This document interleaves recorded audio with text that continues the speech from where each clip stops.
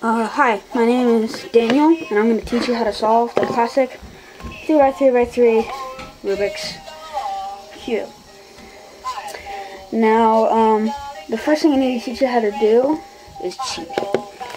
To the top layer 45 degrees, put your finger under this edge piece, and you pull out this edge piece.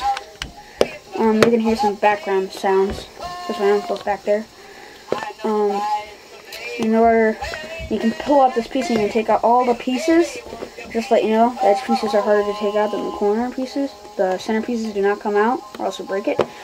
Now, I need to teach you the notation. So, front looks like this. You need to turn it clockwise. When you turn something clockwise, when I just say front, you just turn it clockwise. Now, right looks like this, and up looks like this, a left looks like this, a down looks like this. Now inverted are the exact same thing, but counterclockwise. So down inverted looks like this, left inverted looks like this, up inverted looks like this, right inverted looks like this, and front inverted looks like this.